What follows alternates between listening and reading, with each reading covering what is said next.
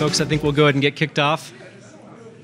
Thanks everybody for coming to the Bellwether League Healthcare Supply Chain Leadership Forum. We have two panels today. The first is, what is the healthcare supply chain getting right? And the second panel, which will start around 4:15, will cover the payer-provider convergence and how that will affect the supply chain. So we'll take a short break in between these two panels. First, I'd like to thank our first panel for joining us today to talk about what the healthcare supply chain gets right. And I'm going to introduce them very, very briefly and hopefully accurately. First, we have Karen Conway. She's the Vice President of Healthcare Values with GHX. And one of her main focus is really advancing objectives of value-based healthcare in the supply chain. So I'd like to thank her for joining us today. Next, we have Joe Colonna. He is the Vice President of Piedmont Healthcare in the Atlanta area. His department was recently recognized as the Supply Chain Department of the Year by Healthcare Purchasing News. That's a very high honor. And Joe, you're also here to honor one of your teammates tonight, correct? Yes. Yes. Amy Cheppa is a future famer sitting over there. And awesome. More than a little responsible for the award. Yeah. Yeah, thanks, Joe. And then last but certainly not least is Nick Geisch. He is the CEO of Nick Geisch and Associates. He is the chairman of the Bellwether League Board and all around a good guy. So first of all, let's just thank the panel for coming here. They're going to be doing all the heavy lifting today. So. Okay. The other thing I'll say is I'm going to get away from the podium now because I want to make sure that the crowd feels free to interact. This is going to be recorded, so we'll be posting this on our Bellwether League Thought Leadership podcast after the event's over. So if you have a question, just flag me down. I'll be happy to run out to you. We've also got a microphone right there. So as I mentioned earlier, the title of the first panel is What the Healthcare Supply Chain Gets Right. And that particular title might be intriguing to some of you. I think we spend an awful lot of time thinking about what we're not getting right in the healthcare supply chain. We think a lot about what our unique challenges are and things that we have to overcome. And I think that we don't often enough look back at everything that we've accomplished and what we actually do really, really well, and maybe even talk about some of our unique assets and strengths in the healthcare supply chain. So before we get into some of the meat of the panel, I'd just like to ask any of these folks, this is a tough business. Anything can go wrong and usually does go wrong at least once a day. So what gets you up in the morning to do this really, really tough job? So I'll start with you, Karen. Well, as you said, things can go wrong, but the thing is that when we do things right, we really make a difference. And I started my career in healthcare, but I didn't start in the healthcare supply chain. I was working more on communications and actually working on mergers and acquisitions between healthcare systems a number of years ago. And to be honest, I never set out to be in the healthcare supply chain. But as I have worked in this area for about 2 decades now, I recognize that there are just fundamental skill sets, fundamental capabilities within the supply chain that I believe are critical to us being able to achieve the objectives of value-based healthcare. And I think we can extend these capabilities. We can, stand up and say, look, we can help in these particular areas, but I think we can help train, take some of those essential skills that we have and be able to help those who are in finance, who are in the clinical side of things, who are doing IT, who are end-to-end in the healthcare supply chain, and help take those skill sets and bridge some gaps and make a difference. So what's the challenge that gets you kind of excited and the interconnectedness that we have with a lot of other departments? And yep, great. Joe? Yeah, so this will probably be the easiest question I ever get because it's pretty simple for me. We take care of the people that take care of our patients, and if you ever see me coming at you with a medical device, something's gone horribly wrong with the medical systems. But our job is important because we make sure the people who are good with those devices have what they need when they need it. One of the things I'm very proud of is also making sure that the people who do that work see that it is important. It's very easy day to day to do the job, be on the loading dock, work in the storeroom. Now with corporate offices, you may be in purchasing and never see a patient. You may be in an office far removed from all of that. And the ability to make sure they understand that is important that what they do is important. I want people that are at 5 o'clock on a Friday that are walking out the door, the phone rings, they turn around, they come back in. Yeah. And that's the kind of people we have because they take real pride in it and they understand it. And when we did a recent employee survey, the comments from the frontline staff over and over and over again was, I know my job is important because I take care of the people who take care of the patients. Mm-hmm. And so that's what gets me up every morning. That's awesome. Yeah, well, it's going to be very similar to things you heard from my two colleagues here. But first I want to acknowledge Nate for, one, holding the session, and two, actually bringing a session up talking about the positive things that we do in our industry and that we love every day. So thank you for actually bringing this to the forum. Hey, it was your idea, Dick. So. It's called mirroring. Well, I've been privileged to work in this industry for many, many years, and I think very similar to what you've heard. I mean, there's three or four things that really kind of get me up every morning. One is really the passion to serve others, and I've been fortunate and gifted to work with everybody, not only in this room but other colleagues, that I think that's their central purpose as well. In fact, we live in an industry where, unfortunately, for the majority of the activities that we have interactions with, their lives are being changed dramatically. So the opportunity to serve others was really kind of my first centering point as well. And then I think it's just some inner drive to really make a significant impact, not only to the professionals that I have had a chance and opportunity to serve, but more importantly to the patients and the families that we're there to support as a whole. And then I think the other two things that, as I started to think through this, Nate, one for me was to have a positive impact to the community that I live in. And I really felt healthcare allowed me the opportunity to do that. And there is a sense of pride in being able to kind of filter through your community and identify yourself with an organization that's serving others. Yeah. And that was the main driver for me. And I think to me the last point was, for all of us, I think, in this room, was an opportunity to work with strong professionals in an interdisciplinary group that allows each profession to rise to different levels, which also pushed me, I think, as far as some inner drive. So if I took a look at providing kind of a circle and dimension of where I came from and where I am today, I think that's really where my centering point was and really still is today. A couple things that there are some repeating themes in there that are really strong and important. I think the multidisciplinary piece is really big because you're right. It forces you to approach your job a little differently. And I mean, I sure know that if you're going to go talk to a doctor about anything, you better have everything sorted out properly before you do that. But a couple things are, tying what you do to your mission, and that doesn't just happen naturally, obviously. And really, in the supply chain, you could easily be divorced from the day-to-day operation, especially when you're in a corporate office. So, just a quick question for any of you who wants to take it: what are some ways that you could make sure that mission is connected, and that we don't have that separation between what I do supporting a clinician, supporting patient care, versus what the real downstream impact is of what I do? Well, I think it is incumbent upon us, leaders in the supply chain, to make sure that everybody who is working for us, who we're working for, who we're working with, understands what we can bring, and also understands what are the challenges, what are we really trying to accomplish in healthcare. So, I mean, we are trying to move from a system that takes care of the sick to a system that keeps people healthy. And this I think most people know we're trying to go there, but it's very challenging. It always is in any kind of dramatic transition like this. So helping people understand, where are we trying to go? There will be difficulties as we take that one foot off of the dock and get into this new canoe, et cetera. But understanding that and understanding then again the role that supply chain can play. Because I look at it as any system, anywhere in the world, has a finite resources, and then we've got populations to take care of, whether to keep them well or to take care of them when they're sick. And so understanding what is it that folks need, and this is a wide range from the social determinants of health to that implant that might happen, and keep people understanding what we're trying to, the direction we're moving, and understanding kind of some of those nuances and those changes and those regulations and the different things that are, and just helping people keep moving through that, but keeping their eye on that higher goal we're trying to achieve. I think the maturation of the value analysis process, to clinical value analysis, let's be honest, those of us who've been around, and in this room a lot of us have been around, is value analysis, when it was first formed, was really get the nurses together to convince them to do the thing I want them to do, right?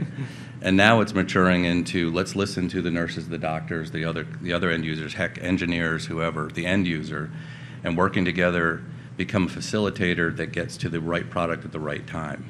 And that's the difference. That's getting us closer, has over time got us closer to what's really happening at the bedside, what's really important, and formed a partnership. Instead of saying, well, we want to get you all to use this product because it's less expensive, it's can we all work together and figure out the best way to get this product, best way to use this product. I never would have dreamed of 30 years ago or so when I started that now in a shop I'd have 5 nurses and a part-time doctor working as part of our clinical resource team. I don't think it's our job anymore in sourcing to necessarily negotiate contracts. It's our job to facilitate the connections that drive to the best choice. Mm-hmm. So that evolution is something maybe I can add to, because I think a big part of allowing us to be relevant in what we do in supply chain is also being relevant in the eyes of the patient. So for me, it's always maintaining a patient-centered approach with the team that I've always worked around. So the idea of shadowing and the idea of being a part of the integral aspects of what each team does at a unit level is so critical, because it provides that relevance of not only what we do from a supply chain perspective, more importantly, how we're impacting the lives of both the patients and the families that we're serving. So for me, it's coming back to having that mindset as the number one focus. And from there, decisions, I think, are made at a much easier and a much more readily perspective. Yeah. And that's the focus that I've always tried to maintain, at least in the times that I've had a chance to work at unit levels, but more importantly for the team that's worked around me and for me, is maintaining that focus from a patient's perspective. Yeah, I think it's good. I mean, you have to kind of do the hard work with the clinicians and with the end users to figure out what it exactly is about a particular product or a category that is tricky or is sensitive to them, and then building that credibility, right? And so I do think that maybe too often it's easy just to say, hey, if there's a lower cost item, I don't need to fully understand why we're going to make the move, and then you pay the price for that. But it's getting in there and doing the hard work that not only makes for a better well-adopted process, but it makes the supply chain obviously an awful lot better too. So, yeah. Well, if I can add to that, Nate, I think 20 years ago it was this battle between its cost or its quality, Right. And the two are not at all mutually exclusive. And the thing that I'm really seeing is that it really does have to be that patient-centered outcome that has to lead it all. And then, and I know there's a number of people in the room who will agree with this, it's really about understanding what really works for this particular patient or population of patients. And then it's about reducing variation from outside of what works. Now, the thing is, we're not building cars. So it's not always the same brake system. Some patients do require this particular therapy, this set of products, et cetera, whereas other patients maybe at lower risk don't need it. But it's understanding, and if we really are leading based on the evidence and what particular patients or populations need, then you know what, and we're going to reduce that variation, the cost will go down and the quality will go up.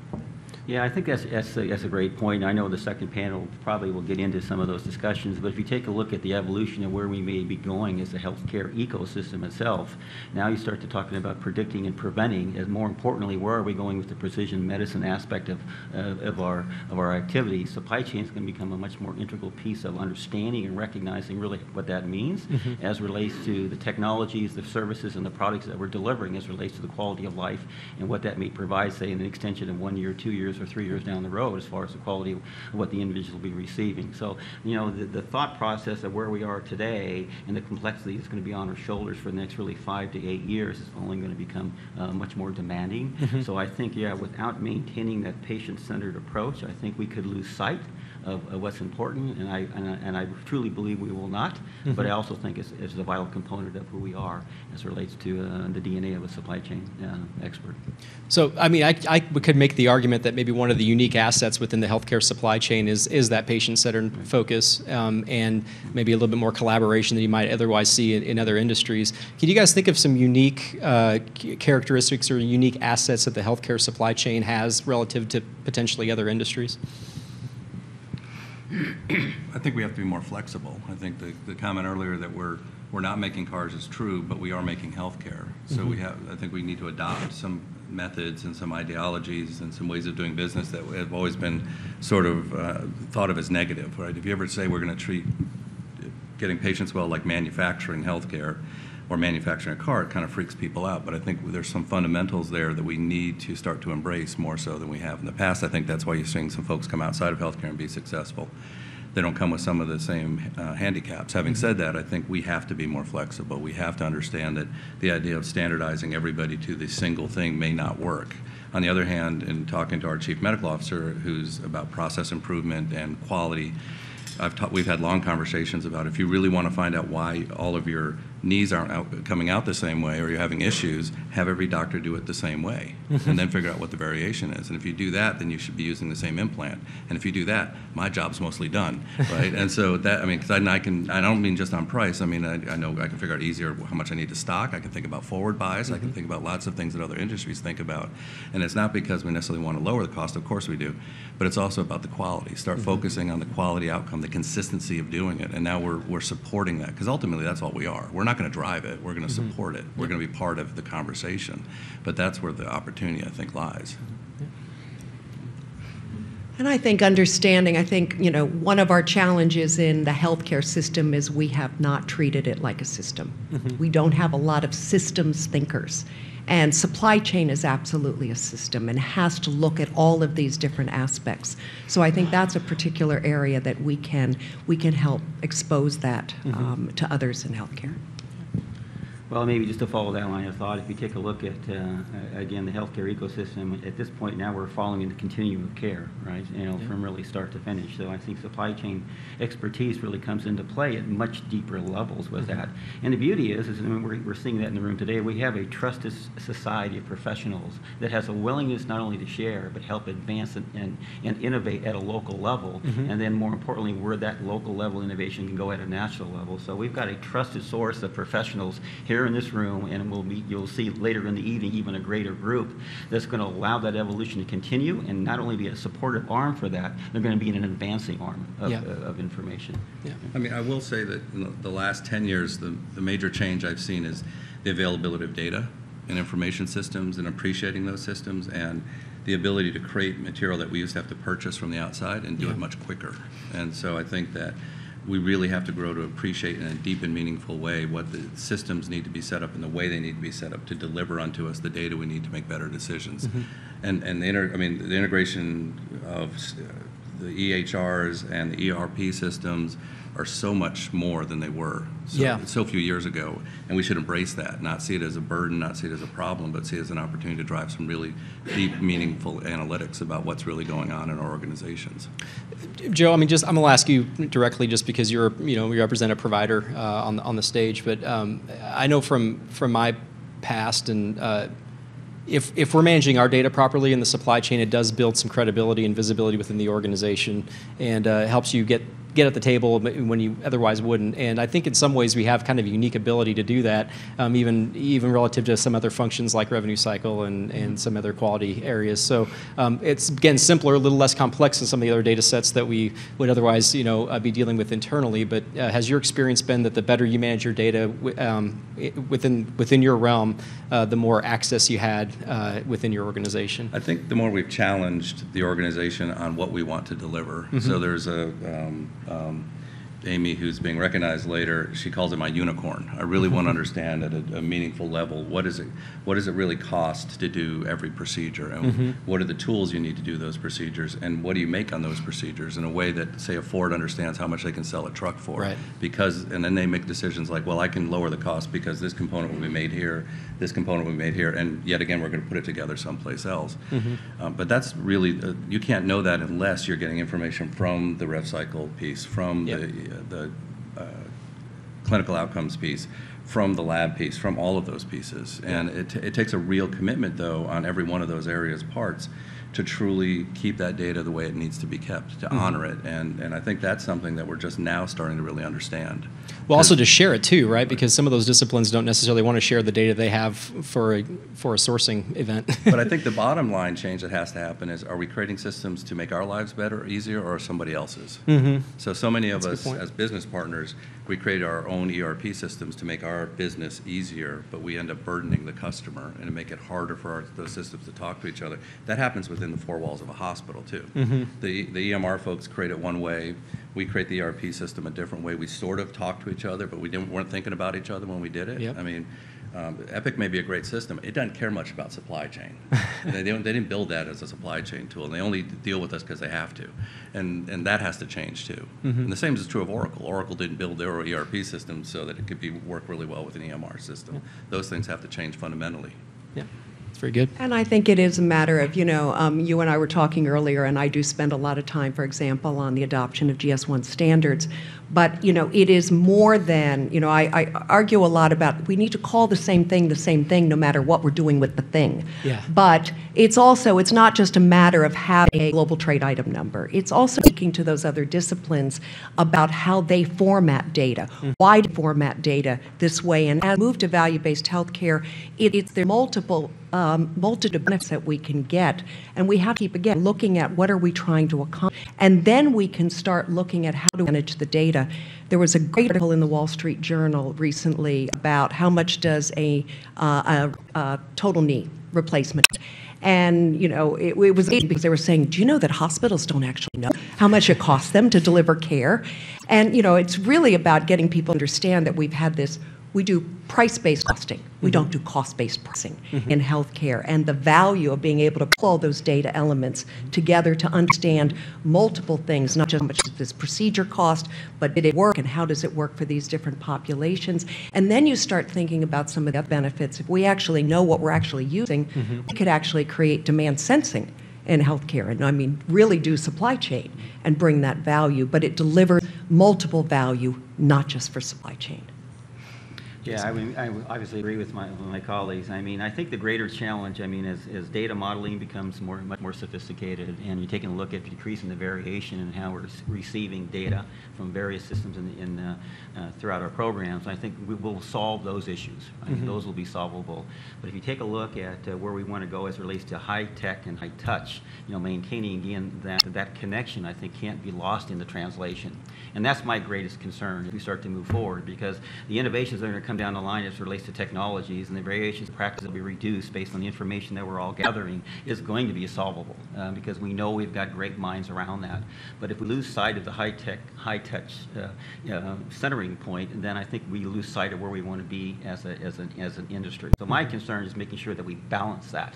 And I'm really pleased to see the evolution, because if you take a look at the supply chain executives that are here today or maybe here tonight, we have different skills and competencies that are being developed. So you have strategic thinkers, you have human-centered design, you have those competencies that now are incorporated into supply chain executives that may not have been in years past. But that's the evolution as far as the change that I'm seeing in the industry. That's really a welcome change, because it's incorporating what we're talking about as far as the technical and practical aspects of data management. We're also understanding that it requires a human element to still be successful long-term with this, and we need to align the two to really see a mature program. And I think that's the direction that I'm hoping to see our industry go as a whole, and there's no doubt in my mind that we are moving in that direction, and I'm pleased to be a part of it.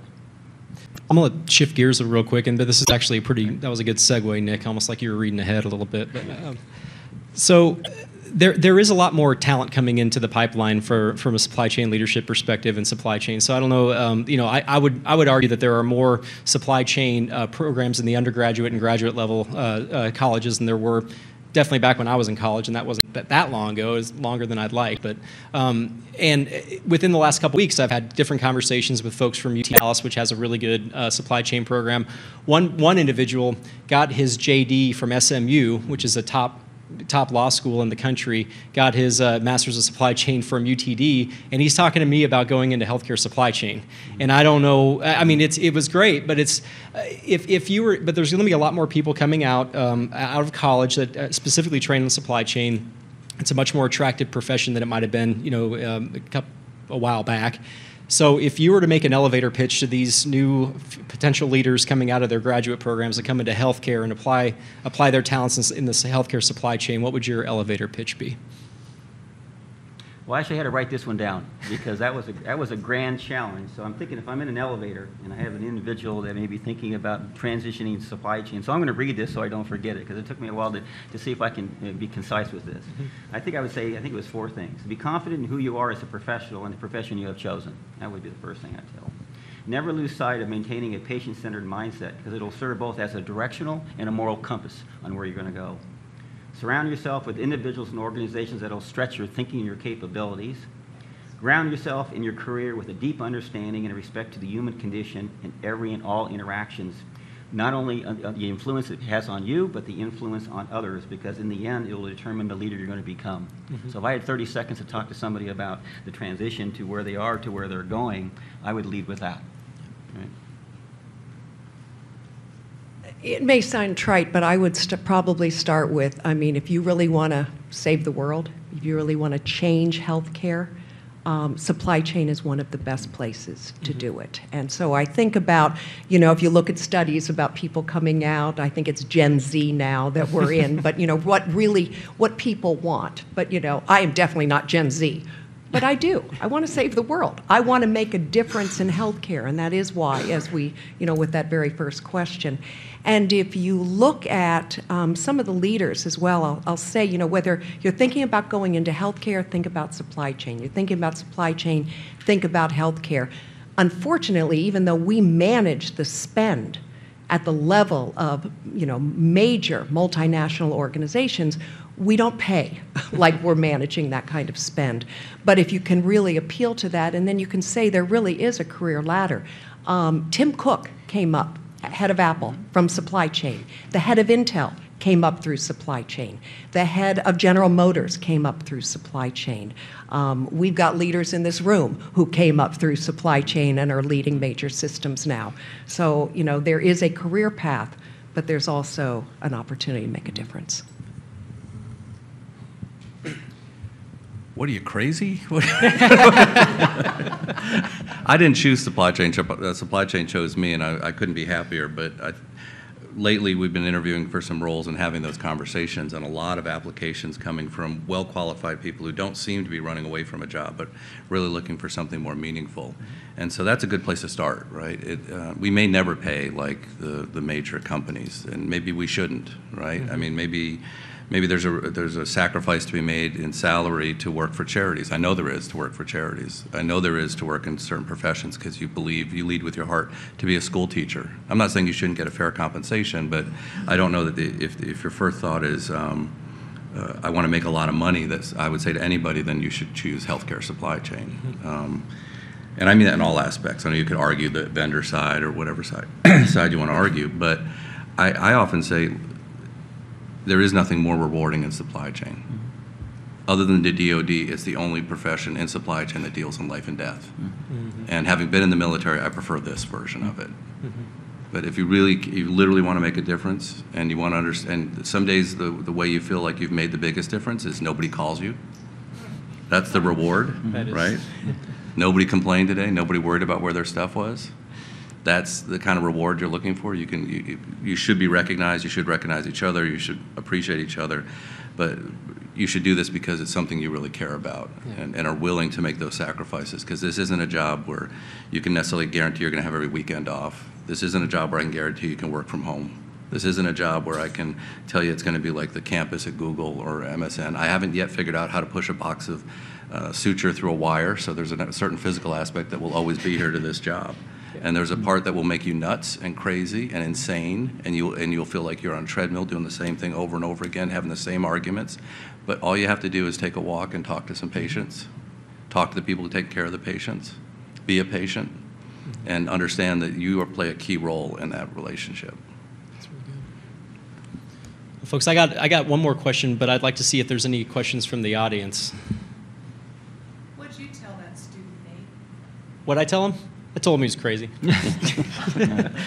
The question is, what I tell that student? What I honestly said, though, was the challenge of healthcare supply chain is really unlike any other, from my perspective, obviously. And I do think that there's a lot of it was colored already of this panel, but the amount of stakeholders you have to work with really forces you to be a little bit sharper and be a lot more collaborative. And so those were that sort of complexity and the challenge of what I do day in, day out, and the fact that it's totally different every single day. You don't have any 2 days are the same in supply chain. Or I tried to sell the nicer sides of it. What I didn't tell them is that you're right. It's much better to be completely invisible in supply chain. If nobody calls you, you're doing your job. Well, or if nobody's mad at you, you're not doing your job. And I should say right? that's one aspect of it, right? But that's the basic aspect of any supply chain. Things get where they need to be when they need to be there. If you can't do that, you don't get to do anything else. That's right. And so there is that aspect to it. Yeah. But you should appreciate it because that's a big part of the job. It is. It is. Okay. Any questions from the audience? I got one more, and then we can take a little quick break. So, as you look at where you're at now and what you see coming out in the future, is there a company, a technology, or a person that makes you excited about the future of healthcare supply chain? I got to say, I was surprised, but I'm excited about the appointment of Atul Gawande to run what I call the ABC company, the Amazon, Berkshire Hathaway, JP Morgan Chase. Just having read every single book he's ever written, very, very, and he thinks bigger. It was, I don't know if folks remember the article he did on the Cheesecake Factory and kind of looking at that and how do you apply that to healthcare and standardized processes. Now, he may have been looking at it more from a clinical perspective, but you can apply absolutely the same thing to supply chain processes. So I think that, and then from a technology thing, really being able to leverage the cloud, having to have everything on premise, not having to, everybody has to do the same thing. And so looking at the next generation ERP and just other things where we don't have to store site, being able to, that technology's been around a long time, but I don't think we've leveraged it fully. I'm excited about a lot of it. It feels like in the last 5-10 years, there's been a real appreciation for what is needed to really make the supply chain as effective as it can be. I don't mean just moving boxes. I mean to be able to do an analytic partner with folks. I was around the .com phase of healthcare where a lot of bubbles burst. There were a few technologies that lasted. I never got excited about it, to be honest with you. I didn't think we were ready for it. And I told a lot of folks that. I said, I'm sorry, it sounds really cool, but I don't think we're going to do it. And it took a long time for those to materialize that we thought we'd have 15, 20 years. They're finally starting to materialize. And I think that has a lot to do with a different level of acceptance. Sometimes I wonder if there should be an expiration date on experience. I think when we got to be real careful, those of us in this room who've been doing this a while. It's okay to share the stories, but make sure we don't shut people down. Because this technology and the things that are happening right now, people are able to do things we thought we'd never be able to do. Yeah. We got to be careful we don't say, don't do that because it didn't work for me 15, 20 years ago. The technology is such now, the opportunities are such now that we can do lots of things. So while it's okay to share the stories, make sure we don't diminish people's enthusiasm to try something we may have failed at before. Because I think right now is the most exciting time, in the 30 years at least I've been involved, that I've seen some real opportunity for real positive change and integration of people, process, technology, because it's going to take all three. Can I make one additional comment? When you talk about analytics, I think the other thing that's just really important is I'm very excited about things like artificial intelligence and machine learning, but we have to keep coming back to and remembering the fundamentals. Because, for example, if we are not actually capturing the fact that we used this particular product in this particular procedure, and there's myriad of other things beyond just supply chain, but if we're not capturing the basic data, you can't do artificial intelligence. You can do bad intelligence. So I think what's exciting for me is not maybe one particular technology or a program that I've seen in the last 2 years, but I think it's a greater effect. I think it's the deeper integration of what the technologies are bringing to us as it relates to the clinical care coordination and then the requirements around those aspects of business. And what I get excited about is that I think there's a deeper recognition and appreciation from the teams that are working around issues. So personas are now being based on a much different profile of opportunities as it relates to coordination of care, and supply chain expertise now has a central seat in those discussions. So what I get excited about is not the technologies as much, but it's the acceleration of the knowledge around that and the teams that are now using that at different levels in greater depth as it relates to the quality care that we're delivering. That's what excites me today and what's coming in the future. Right. That's great. Well, on that note, I'd like to thank the panel. Right. We all give them a round of applause. Thank you very much, guys. And we'll take a 5-minute break, and we'll come back in for the second session.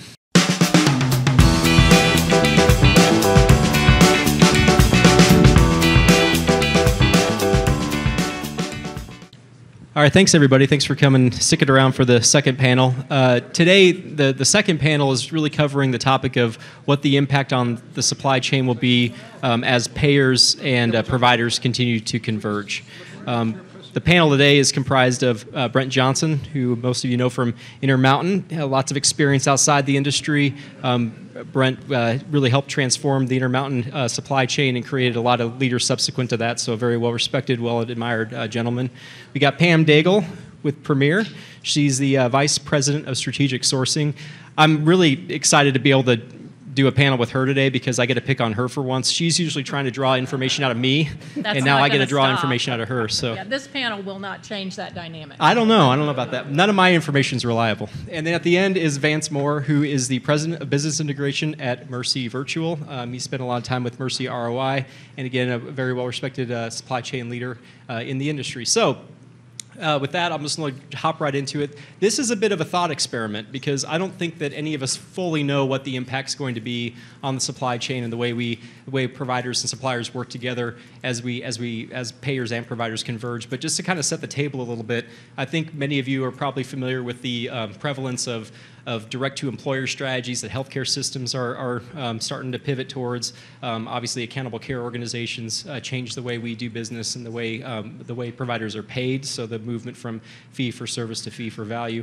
I'll say even at our organization, we have a joint venture with a large insurer for a direct-to-employer strategy, in addition to looking at our populations that we serve a little differently. So more and more, we're not talking about patients anymore, we're talking about consumers. And we're pretty sure as an organization, even at Texas Health, that as we change over the next 10 years, the pricing transparency for services is going to be a lot higher than it has been in the past.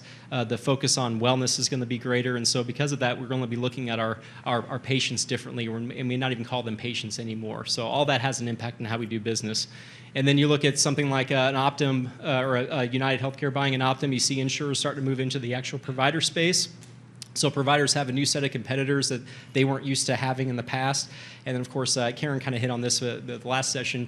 With there's some really interesting movements made by folks from outside the industry altogether, like Amazon, Berkshire, and J.P. Morgan Chase. So we'll be really curious to see how all that impacts how that impacts the industry at large, but also the supply chain in particular. So my first question to the panel after that, hopefully brief enough preamble, is what does this all mean? Is anything going to change? Is everything going to change? What are you guys? What's your first impression of what this means for the industry, and then also what it means for the supply chain? Rock, scissors, paper. You got it. And panelists, make sure you get close enough to the microphone.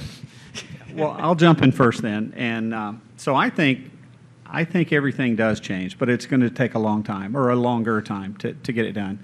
And primarily because I think we built and continue to run an unsustainable model and with misaligned incentives. And having been to the emergency room in the last 30 days and seen a $11,000 bill come through for, quite frankly, not a whole lot, that kind of reinforced one of the problems that we have out there.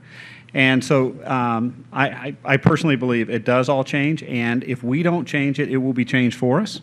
There's a lot of folks out there. In fact, just this past week, we had the Mercy board meeting, and Ken Kaufman spoke to us. If you haven't heard Ken kind of turn your life upside down, you should do that. Because he basically, highlighted some of the things like Ascension Health, one of our largest health systems in America, is still just 1/10 the size of an Amazon or something like that. So people who are getting into our space, even our largest, is just a BB in the world of people who are probably going to shake us up a little bit. I guess we'll go down the line. I would agree with Vance. I think things absolutely are going to change. I think they're already changing. We are hearing much more about value-based care in the last couple of years.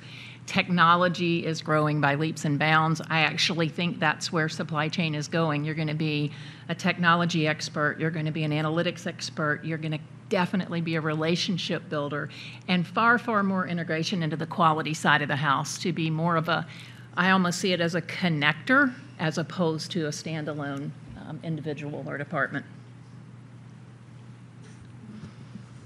Notice she went to Vance's microphone and not mine. But I'll go this way next. no, I think we had our own health insurance company at Intermountain Healthcare, Select Health, for the last 25 years. And I saw some benefit, but I think where the industry's going is even greater integration. We had benefit with communication, with coordination, with a better patient experience, trying to talk about reducing, the cost for the patient. And Intermountain has the reputation of being one of the lowest cost of healthcare in the United States. And so I think that having an insurance company at our side helped us. But where I see everybody's going, insurance companies care about cost, right? If they don't have a very good patient experience, they don't give treatment, so forth. Hospitals, while ARM had the old thing CQO, we cared about cost, quality, and outcomes. Hospitals, they don't know how to run a business. They don't really know how to reduce costs. They still build redundant everything in every hospital and in every hospital system. And so the two merging, though, is going to provide a better patient experience. But what it's going to do to the hospitals and to us as supply chain folks, having a payer next to us, it's going to bring cost pressures like we've never felt before. But as supply chain executives, supply chain leaders, it's going to provide us the burning platforms we've been wanting for years. Even though we reduced a lot of millions, hundreds of millions of dollars of costs off the bottom line of Intermountain Healthcare, we could have still done more. But they, even though they treated us well and we were well recognized, they said, thank you, go back where you belong. We'll let you know when we need you next. This is going to raise the need to continue to do all the things we do well as supply chain executives and more to help reduce costs. So, Vance, you kind of mentioned that you think it'll be slow going. Obviously, we know the change is coming. Have any of you really seen any change so far with suppliers? I know for me particularly, on occasion I'll have a supplier come in and say, let's do a risk share arrangement on a quality measure of some kind. And to be completely honest, it's a little tough to do that because given the product category, it's kind of tough to tease out causality, and whether or not that's whether or not a particular device reduces length of stay or what that actually means for us. But I do think that change is inevitable. But are you already seeing signs, or is any of you seeing any signs of the supplier community kind of taking notice that cost containment is going to be a little bit different now than it was, say, when the DRGs were instituted? Yeah. So I would say marketing is still beating science right now, but I still have the desire and I have the hope that science will beat marketing in the future. So but at least the conversation is beginning. And I think that all healthcare providers, as well as I would say that the vendor and trading partner community, has got to be satisfied with a larger piece of a shrinking pie. Mm-hmm. Because I think in the future we're going to get away from save me a nickel, and what we're going to move to is the save me the entire device.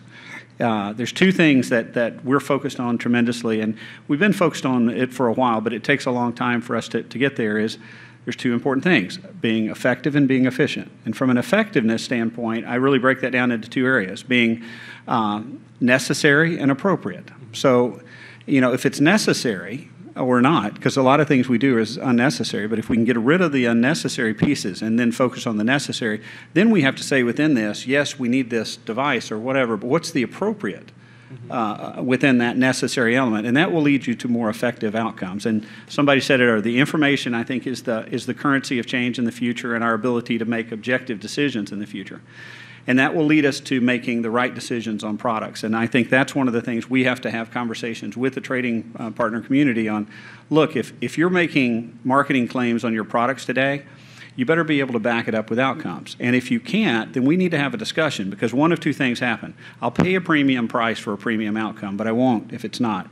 But it may be me. I'm using the product improperly, or I'm using it on the wrong patient population. So I think we're going to find the relationships with trading partners get a lot closer.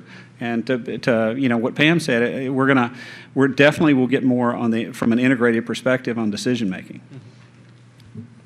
So I'll jump in, and now I have to use the left mic, so Brent doesn't. That's right. Just make sure to move to it. Thank you, sir. I was assuming she knew my attitude about GPOs, and so that's why she didn't want to use my mic. That was painful. That was a little bit painful, but I'm gonna move on. Hey, I was head of a GPO once.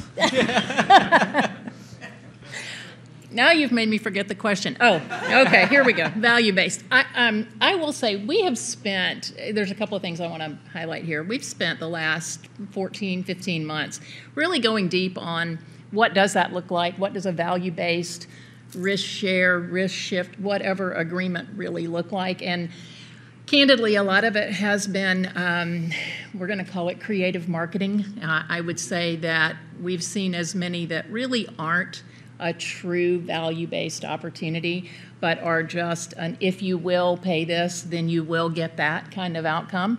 We really, really, really are wedded to this notion of that third-party validated evidence. If it's with our members, if it's outside, whatever that is, we really need to test the evidence. Don't bring it forward if you don't already have that. And I think the other thing I would say is the challenge is scale. For us, we are really trying to figure out how do you scale that model in an appreciable way, because many of them tend to be, for this organization, it's this. For that organization, perhaps it's that. And I don't mean by hospital, but maybe by IDN or by system, right? We've had some great successes, but they take too long because of the customization of each one. I don't want to take an opportunity to an organization that doesn't have an issue with a particular practice or protocol. So we kind of do this matching, if you will, of here are outliers where there might be some opportunity for improvement. Here are suppliers who have brought forward something that makes sense. Let's figure out how we can work together. But even doing that, it takes time, and I just don't know how much time we have as an industry to go slow. We just can't do that anymore. I agree with everything you said. And I'm from a GPO. Yeah, anyway. No, it was good. Just two other thoughts. One is, we're headed into every one of these joint partnerships are about value-based partnering, about bundled payments, about, pay for performance. And so it's the cost pressures that's going to come because of them. Two things, one bad, one good. The bad things, anytime we continue to have cost pressures, we're still going to come back to suppliers and ask for more, which is, that's too bad because you've given a lot.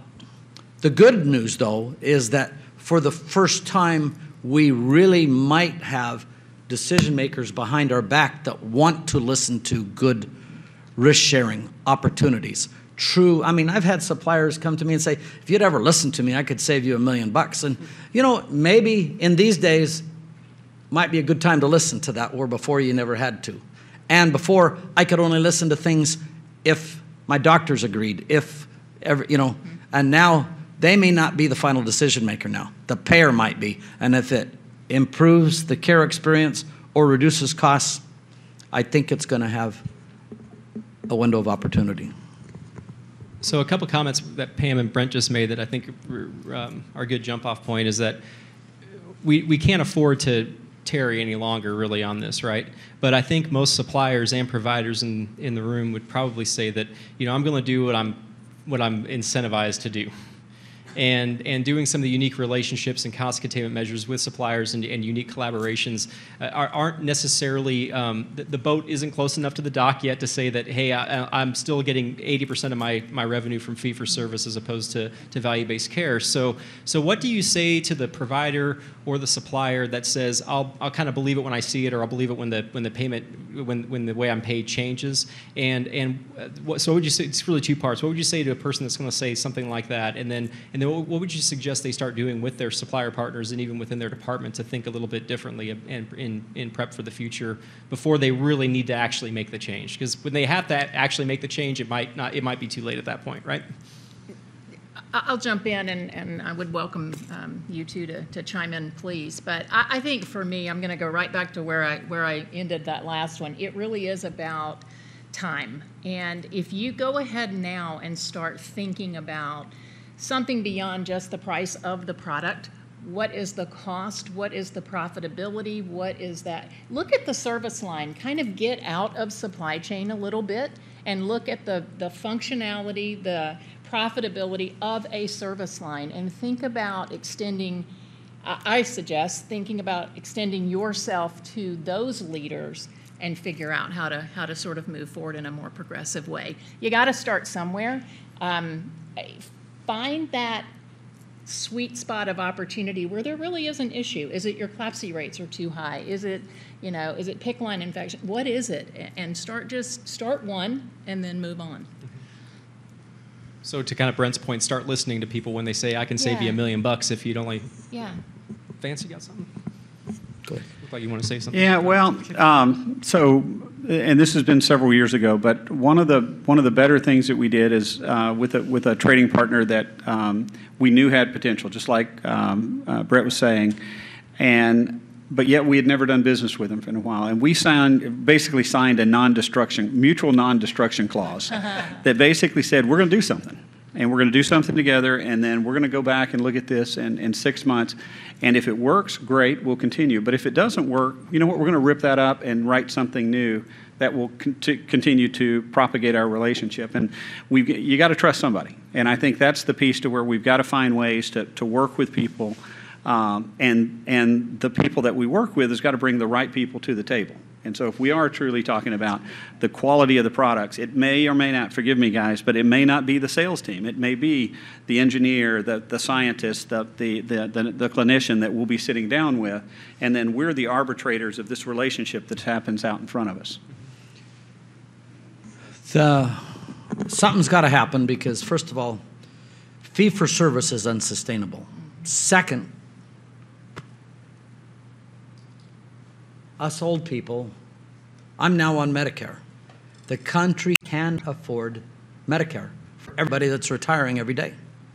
And so it's going to bankrupt America eventually, so something's got to happen, and they understand that. That's one of the reasons why this is moving. However, welcome to healthcare. Healthcare moves very slowly. I retired over 2 years ago. I spent 1.5 years living in Mexico with my wife, giving service for my church. I'm back. I expected big changes. This year, I'm just doing a little consulting, but went to Federation, went to SMI, went to the IDN Summit twice. I'm here, and I listen, and, what's changed? Welcome, to healthcare. And part of it is that we're so ingrained in what we've always done in giving care, so focused on the patient, not cost. We don't know how to care for the cost. When Intermountain started 5 years ago to say, okay, we're going all in on population health, at least on a proportion of it. Our hospital CEOs, you get them to start thinking that it's good to have empty beds, and they don't know how to think that. They don't know how to think, keep them in their homes. We're going to reduce costs by keeping people healthy out of the hospital. That's a tough thing. I don't know very many, even our hospital administrators, that ever understood what that meant to be not to have beds, because they got reimbursed for so long to have full beds. Yeah, so that's some of the changes in the culture of healthcare. Yeah, and kind of along those lines, I mean, the number one employer of doctors today is United. Yeah. And so, when we start talking about a lot of people, when the topic comes up of payer-provider relationships, I think we as asset-heavy providers have great risk. And because if you get the payers aligning with physicians and they're managing utilization, then they're working right down the path that Brent was just talking about. The goal will be to keep them out of beds. And I've over the last couple of years that I've been a part of leading Mercy Virtual, we can, without a doubt, the highest, most critical chronic patients, we can reduce utilization by 50%. They end up spending a lot more time at home, a lot better than they would being in hospital where there are sick people.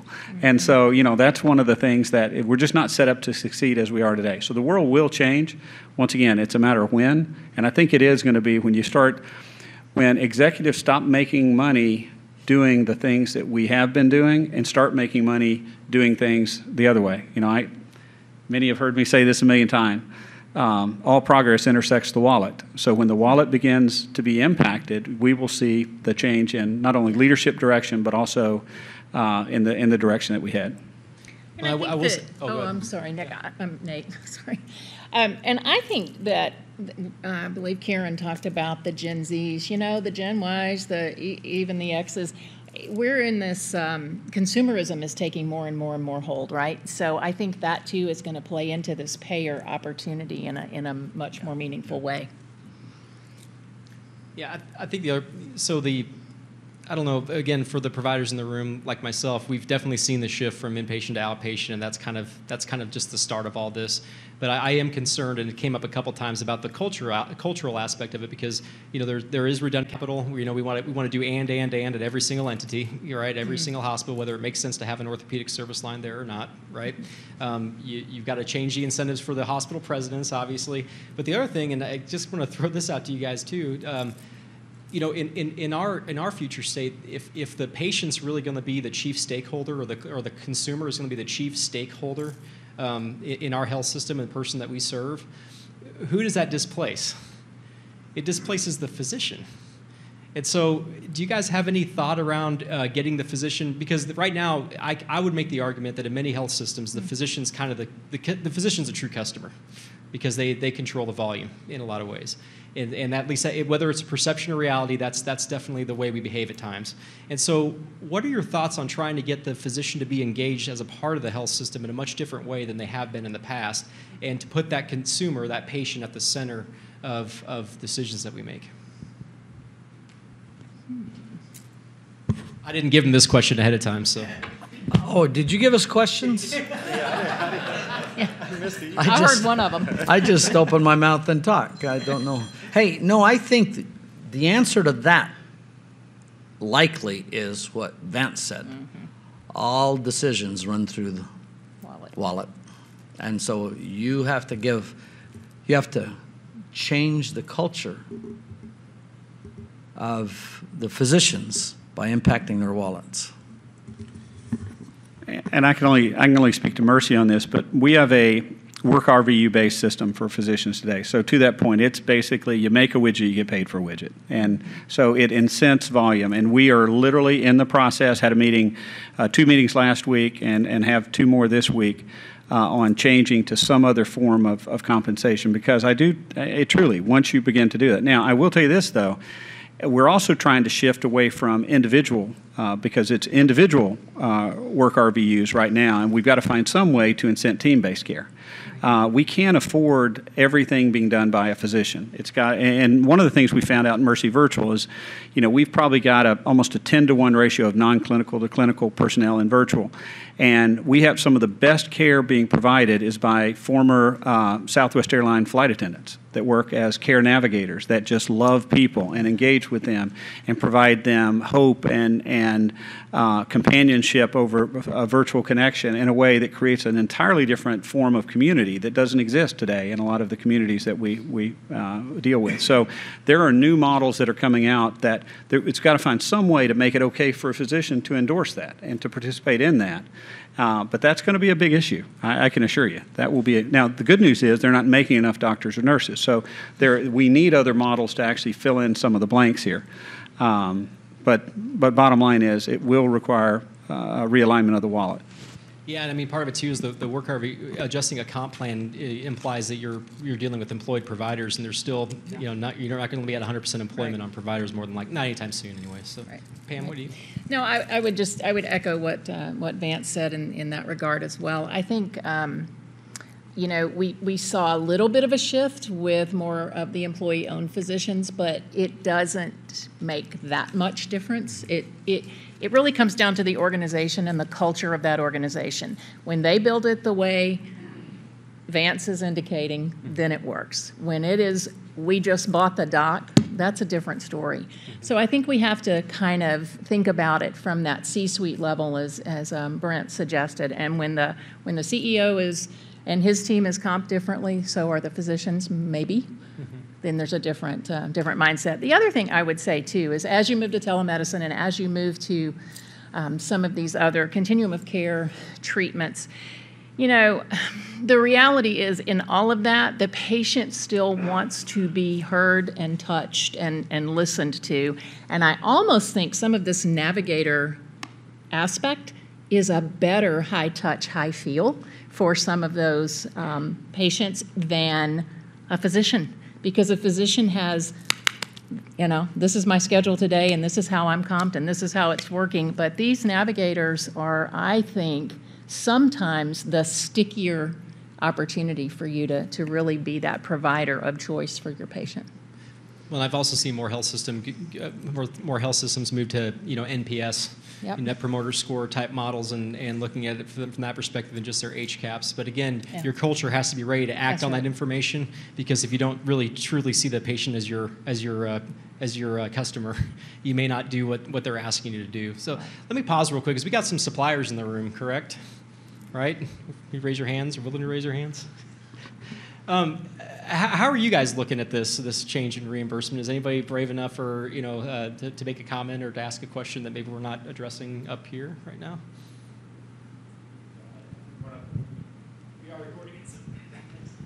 I say this in front of most panels. One of the challenges we have on the supplier side is that even if we have those solutions for hospital-acquired conditions, whatever they are, the supply chain folks, generally not the folks on the panel, but a lot of them have no incentive to really reduce costs. It's what did you spend last year? We have to spend less this year. There's no tie, no connection with the clinical outcome, the ability to do that, whether it's risk share or not. And I guess our challenge is how do you connect with the right people without offending, the supply chain? It's interesting. I was thinking about Joe's comment. His wonderful day is when he doesn't get a phone call. My wonderful day is if I ever get a phone call back from a supply chain person. And believe me, we know a lot of people, but I get it, because I know how busy everybody is, but somehow we have to find the time. That's a general comment. The other thing that occurs to me is, and this is, I'll just say, generally, then it begs the question, should we be approaching insurance companies to tell a story as opposed to trying to go through the hospital? If they're going to drive the dollar, then maybe we're going to the wrong place. And I'm not saying, we have a lot of different clients. So I think that's one of the interesting things, is if the evolution takes place to where they, meaning the payers, are making supply chain decisions, then you're going to go sell to them. I think that was your billion-dollar idea there, Ken. No, but he does raise a good point, and it is a challenge for supply chain professionals, and obviously myself included. We have to take more time to listen to solutions that are out there and try to understand them. And I think that's an age-old problem from a supplier dealing with the supply chain person, is you're not carrying the last mile of this thing, And so, I think as a profession we owe it to our supplier community, and probably even more so to our organization, to really sit down and understand these solutions and where they fit, or whether they do or don't, into our overall portfolio of contracts, to make sure that we're doing what's right by the health system and by the patient ultimately. So it's good. And I good don't point. think you can boil the ocean, right? I mean, you've got to have this way to figure out. Thank you, Brent. What is that thing, and maybe supply chain needs to, if you have something, is there an issue, yes or no? That means they've got to reach out and connect with the quality folks, or whatever the appropriate service line is, as I said earlier, because they're not all going to be a home run, and not everybody has the same issues, and not everybody has the same concerns. So it's really about that matching the right initiative with the right organization, product. I just wanted to comment. Initially, my background was economics, and I still tend to go that way. But it does bother me, as I for 40-some years, I've heard pretty much the same discussions at different conferences. Mm-hmm. And yes, it's about patient-focused care, it's, value analysis, et cetera. But sometimes I think we're trying to reinvent the wheel, where, yes, the wheel does need to be reinvented, but we can borrow some thoughts from some other healthcare economies. And I'm retired now, but prior to retiring, I was kind of the head of technology implementation for hospitals. And the first thing I'd go if the neurosurgeons came to me and asked me about something, could you help us get this? What do you think? I'd go online and I'd Google European healthcare systems. And some of the best cost-benefit analyses, and really that's what we're getting down to, whether you're saying patient-focused care or value analysis, it's cost-benefit. And the National Health System of Britain, which is in a whole lot of trouble right now, however, has some great cost-benefit analysis of great technologies, the innovation, et cetera. And I remember one just a couple of years ago, I can't remember what the technology was, that this chief of neurosurgery had called me about. And so I went on, first thing I checked was National Healthcare System of Britain. Sure enough, there's a complete cost-benefit analysis. And it not only told me what price they were paying, which was always nice to know, what was the real value to the corporation, not dependent upon what market they're selling to. But also, for this particular, it was a very expensive technology. They had mandated it for every pediatric patient with that particular problem. And why don't we look at some, why are we always saying insurance companies this? If you're talking about payer-provider relationships, well, different degrees of socialized medicine in Europe have had that for years, and I think we ought to take a quicker, a more deep look at it. European physicians make 1/10 what our physicians do. They don't have no pride. Got another one over here? Authority. Just to start off.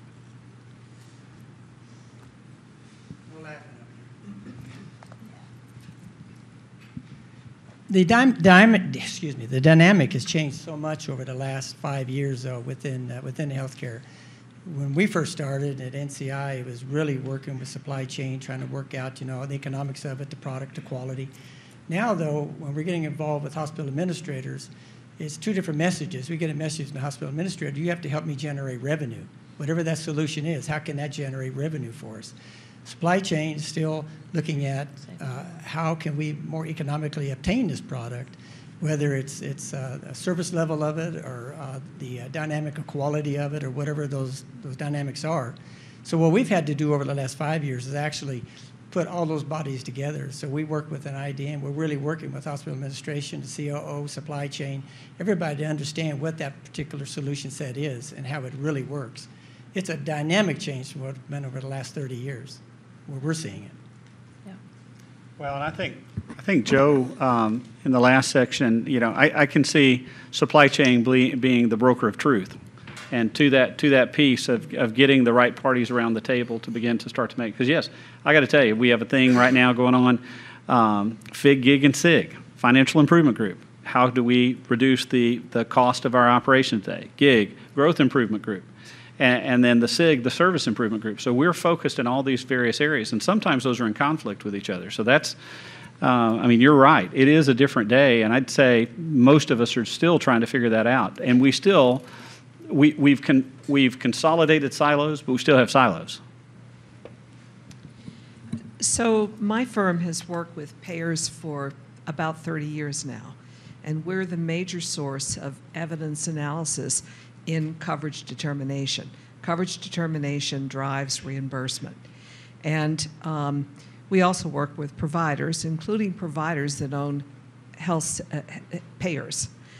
A curious finding is that often their payer entity, Intermountain was an example sometimes, not so much in recent years, but in the past, where the payer entity would make a non-coverage decision about a new emerging medical technology. And the provider would invest in that technology anyway and begin to use it. So there's this disconnect between, even within the same organizational structure, the payer and the provider.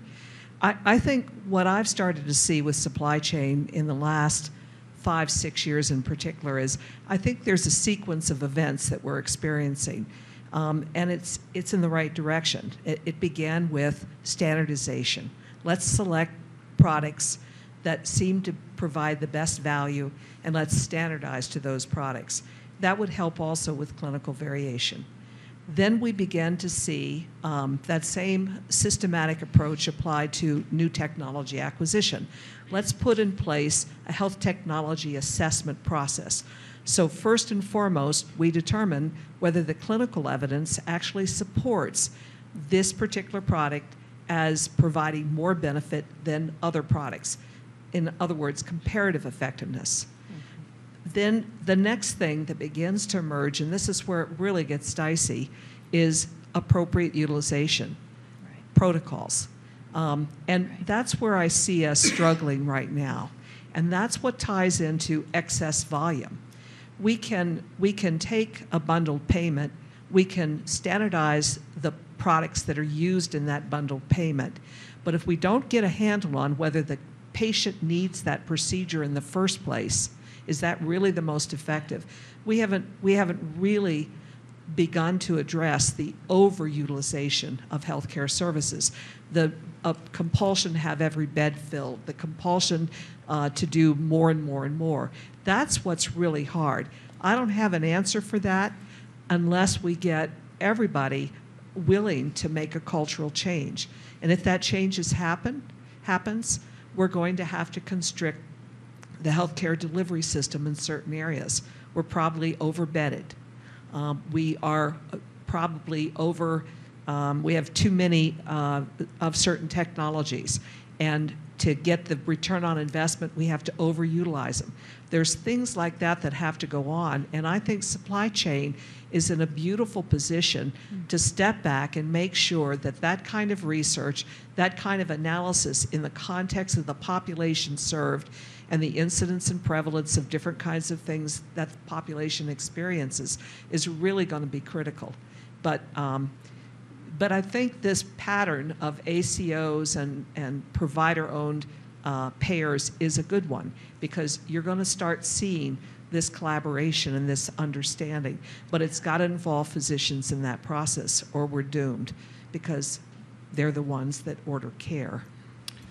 Yeah, to that point, one of the things we have to be very careful of is the window of decision making, because if we're comparing widget to widget, it's really easy just to focus on price and not look at, and in fact, I've had to apologize to physicians before for hammering them on, why are you using this particular product? It's more expensive, you're different than everybody else. But when we looked at it from a care path perspective, it was actually lower cost overall, less readmission rates and things like that. So we have to take a much more holistic view of the entire care path in order to understand exactly what's going on. And I think that's one of the things that we failed in the past, is we did our job, but we did our job very focused on saving a nickel on a widget, instead of looking at holistically what is the outcome that we're really targeting at the lowest possible cost.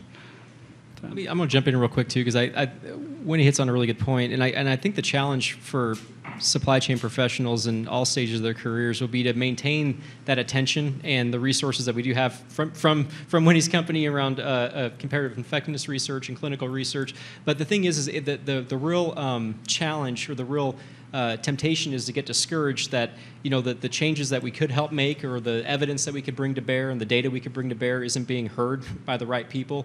And a lot of it is around the incentives. I mean, there's off-label use all the time that are purely related to a physician's practice, and the health system is not quite in a spot yet to say no, even if it isn't being reimbursed. But the time will come where we have this kind of keep going down the path we're going in terms of gathering the evidence and understanding it and presenting it to the people, because eventually the timing will be right, and we'll be able to make ourselves valuable in that regard. So, Brent, you got it?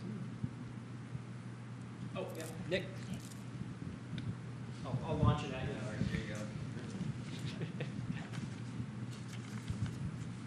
go. to ask the panel, I just really want to leverage Winnie's thoughts. You're right, because comparative effectiveness research and studies have been around for many, many years, right? But the problem is obviously then adjusting the behaviors to be able to make the changes that are important based on the evidence of science that we have in front of us. So at some level, you're right, the behaviors are somewhat of our critical junction point. So I'd just like the panel to maybe to share any experiences as it relates to the governance modeling that has to change in the future to allow the coalition of individuals to be able to not only be better informed, but then how do you actually influence the narrative to make those decisions to move forward? Because it's not that we don't have the science, it's not that we don't have the research, it's not that we don't have the studies, we do. At many levels, it's determining how do we change behaviors within an organization that can really understand that information and make good decisions going forward. So at some level, it really comes down to governance modeling. How are we restructuring ourselves to have the right coalition of stakeholders in the right room to be able to make better decisions based on information that's important to us? You know, the biggest problem, not the biggest problem, a big problem in healthcare is the demographics of healthcare. There's 6,000 hospitals. You take the 30 biggest systems, put them all in a bucket, and you've got 400 or 500 hospitals, which means you got 5,500 hospitals. You got 80, 90% of the industry in small 2, 3, 4, 5 hospital, and they can't invest in the supply chain. You may have a big system like Kaiser all of a sudden understanding incentives and driving their patients, but what do you do with the other 5,500 hospitals around the country? And I feel bad for suppliers because they can get ready to sell to Intermountain Healthcare or Texas Health Resources, but you also have to get ready to sell to everybody else that's still based upon costs. So I don't know how the entire healthcare industry is going to change. And at the same time, it takes 2,000 contracts to manage the basic stuff of providing healthcare, you know, from 500, 600 suppliers. And the biggest supplier we have, I spent 21 years in the electric utility industry, head of supply chain for a fairly large electric utility. Our biggest supplier, you know, Westinghouse or GE, you know, made up 30, 35% of our, and so we could spend a lot of time partnering with them and driving out costs and identifying and sharing in the benefits. In healthcare, it's hard when you have, your biggest supplier is probably a pharmaceutical distributor, and you can't do, you just don't do a lot of partnering with that. You could, but you don't, and it's only 4 or 5% of your entire non-labor spend. And so it's the dynamics of changing the industry. You got to understand the demographics of the industry. I don't have a solution. Well, folks, we're kind of coming up on time, so I just want to ask the panel just for some parting thoughts and just within the context of, we do see a lot of change in the industry. We see the provider convergence becoming more clear, and we think that's going to, and we know it's going to change over time. But what good is going to come out of this? What aspirationally, what are you excited about in seeing the shift in the market the way we see it right now? I think for me it's going to be speed. I've hit on that a couple of times, but I think things are happening so fast now that, and I know fast in healthcare is still slow in most other industries, but I do feel like we're in a more progressive state than we've been before. I think technology has come an awful long way. I think when you see things like JP Morgan, Berkshire, Amazon, all of those things, and when you mentioned Atul Gawande, I thought, oh, yeah, those things are going to move the needle. Whether we like it or not, it's going to inspire the rest of us to make headway.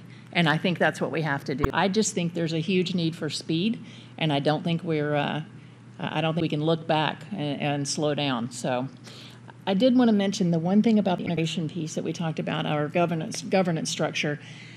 I don't think any of us have the answer either, but the best practice I have seen is not when the CFO said or the COO said, but it was the CMO, OO, FO together saying, this is what we're going to do. If we're all in agreement, now we're moving forward. So it's culture.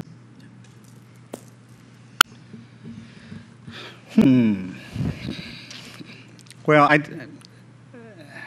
50% of all healthcare costs comes from 5% of the population. So if you take a look at it, it's a big pyramid.